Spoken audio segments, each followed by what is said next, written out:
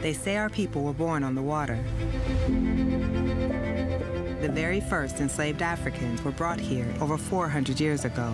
Since then, no part of America's story has been untouched by the legacy of slavery. This is the 1619 Project. The New York Times 1619 Project. My father, he always flew a flag in our front yard.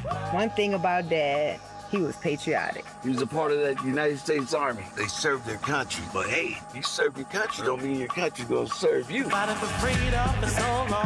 The truth is, Black Americans have always been foundational to the idea of American freedom. Democracy is a fight. It will always be a fight.